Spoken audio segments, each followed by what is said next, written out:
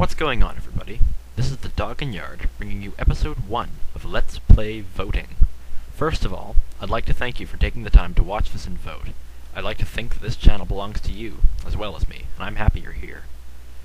First of all, this will work fairly simply. One by one, I will list the games you can choose from, and tell you a little bit about them, as well as providing you with a picture of the game's cover and a gameplay picture. You can vote either by leaving a comment on the video, or by sending me a private message, in which case I will keep your name confidential. As of the time of this recording, there are still several episodes of Let's Fail at Half-Life 2 to upload, so you'll have a few weeks to choose. All of the choices include commentary, either post-production like that of recent Half-Life 2 videos, or live. Now, without further ado, let's get started. Choice number 1. Let's play Half-Life Opposing Force.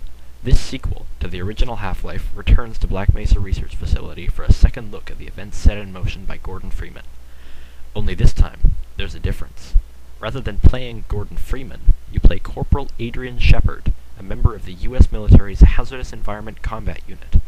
Your primary objective: secure Black Mesa against the alien threat, eliminate any witnesses, and destroy all evidence.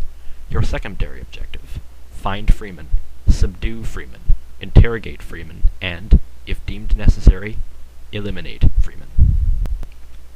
Half-Life Opposing Force features many new maps, weapons, allies, enemies, and a compelling story to rival that of Half-Life.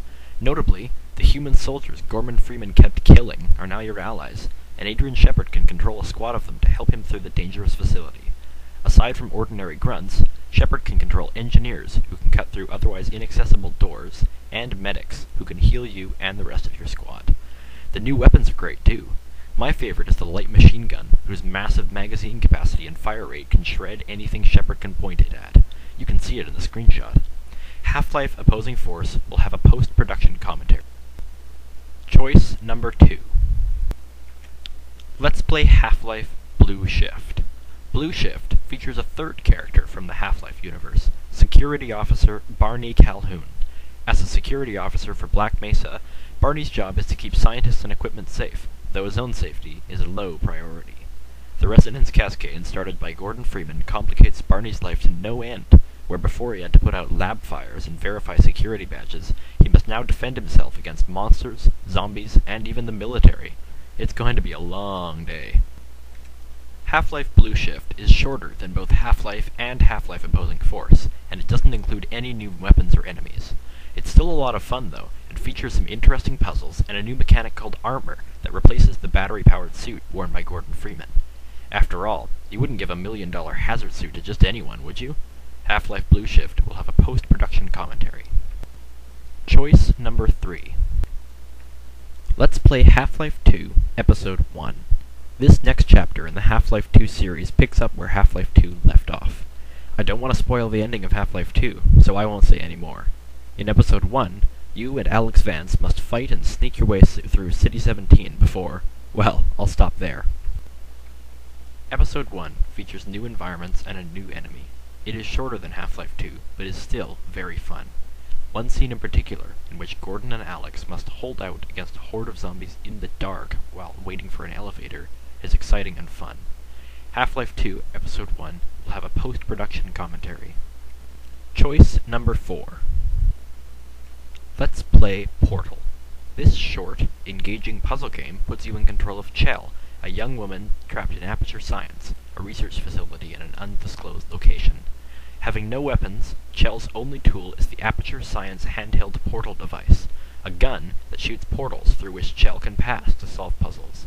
Taunted constantly by the malevolent computer GLaDOS, Chell must find a way out of the facility. Though Portal may not be very long, it should be experienced by everyone at least once. Valve has done a fantastic job at setting mood, and the puzzles get progressively harder and more dangerous, featuring pits of acid, spikes, turrets, and GLaDOS herself. Portal will have a live commentary. Note that due to the nature of the game, episodes may be strange lengths. Some may be quite short, while the last few may well be over the 10-minute mark. Choice number 5. Let's play Left 4 Dead. Another Valve game, Left 4 Dead is a co-op zombie survival shooter, where teamwork is even more important than steady aim. Regular zombies may not be tough, but that they are persistent and numerous.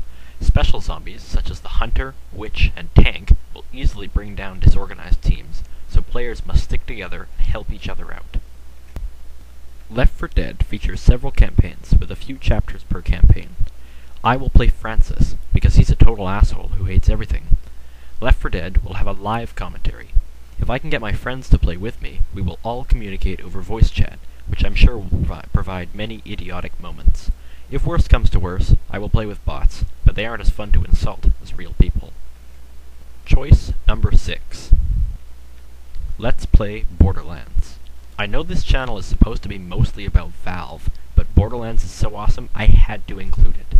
The only RPG I've ever properly enjoyed, Borderlands features a mediocre at best story set on the distant planet of Pandora. This poor story is made up for by excellent gameplay, gratuitous violence, and I mean gratuitous, and bazillions of guns. Borderlands features 4 unique characters and many different enemies, from dog-like skags to huge muscle-bound bruisers. The 4 characters in Borderlands are as follows. Mordecai, the Hunter, who sends his pet Bloodwing out to harass enemies while he kills them from long distance. Lilith, the Siren, whose phase walk ability allows her to step into another dimension and blast enemies apart. Roland, the Soldier, whose Scorpio turret provides both a distraction and a second gun on the field. And Brick, the Berserker, who prefers punching bandits to death over shooting them. Borderlands will have a live commentary. And finally, choice number 7. Let's play Black Mesa. It may not be an official game, but Black Mesa, formerly known as Black Mesa Source, should certainly be included in any choice of Valve games. Made over an 8-year period by a group of developers working completely for free, Black Mesa is a modern-day reincarnation of the original Half-Life. Stunning visuals, actual physics, impressive enemy AI, and the ability to command more than 2 security guards at once are just some of the features introduced by Black Mesa. Yes, Black Mesa is just Half-Life with good graphics, but the experience is well worth the repetition. The face poser system means that friendly and enemy humans have randomized facial features, making every man and woman in the game unique. Unfortunately, Black Mesa does not include the chapters from the world of Zen yet, as the dev team decided to release most of the game early to appease fans. Hopefully they'll have been finished and released the Zen levels by the time we get there. Black Mesa will have a post-production commentary. So, your choices are Half-Life Opposing Force, Half-Life Blue Shift, Half-Life 2 Episode 1, Portal, Left 4 Dead, Borderlands, and Black Mesa. I hope you vote for your favorite. Thanks for watching this, and I'll see you all soon.